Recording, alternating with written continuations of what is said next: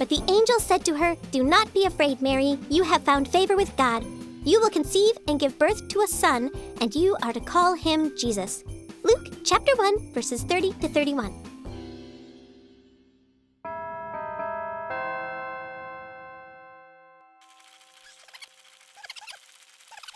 Oh, I love Mr. Fuzzler so much. He's just so cute. Hamster. It's a little weird that our Sunday school class has a hamster, isn't it? Special hamster. Todd has a point.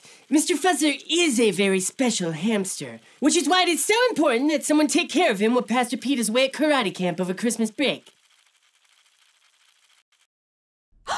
Me? It can't be me!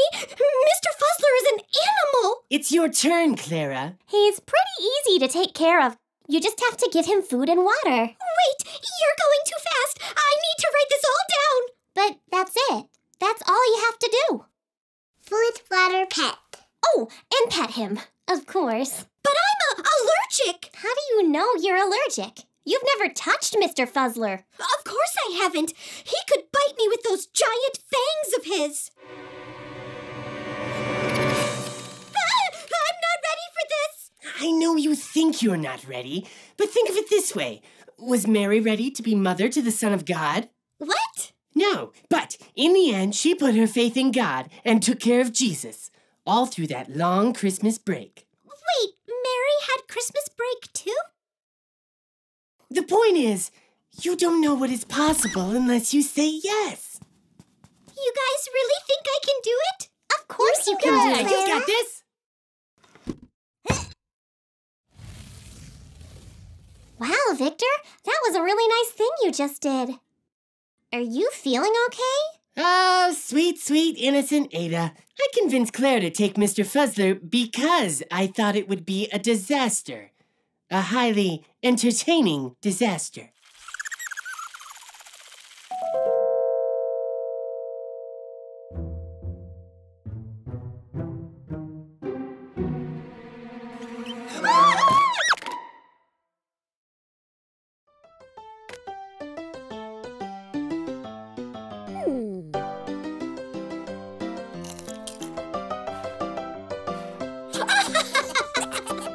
And that's how you make a fire ladder out of sheets and pajamas.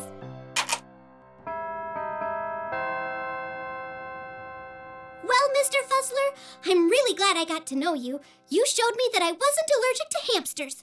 Who knows what else is possible? Maybe I'm not allergic to bicycles. Mr. Fuzzler has had quite the effect on you, Clara. Yeah, maybe I had an effect on him too. Wow, Clara, that is so cute! You made Mr. Fuzzler a tiny helmet? No, I didn't. Wow, that's super weird then. Weird and cute! When we first heard the story of Mary being told she was going to be Jesus' mom, I was so scared for her. It must have been terrifying.